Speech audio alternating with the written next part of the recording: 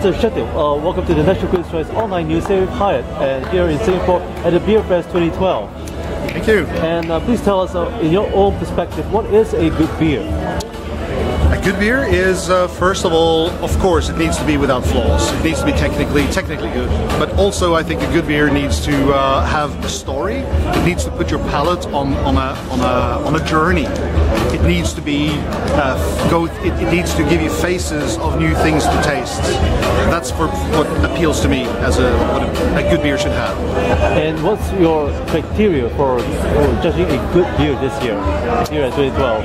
Oh, criteria. I think the most important thing is to be very strict to the style guidelines and stick to that. Be loyal to the style guidelines.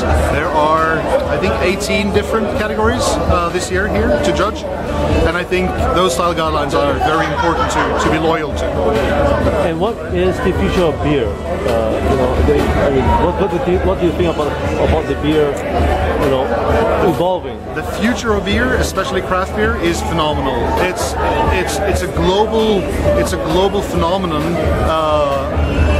It's a culture in changing globally right now, and it's I'm very excited to be able to work in this industry at this time where everything is happening.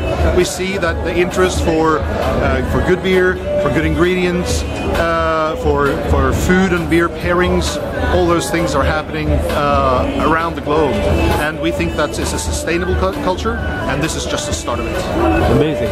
And thank you, Mr. Kjetil, for joining us here at the National Critics' Choice Online News Series Hyatt.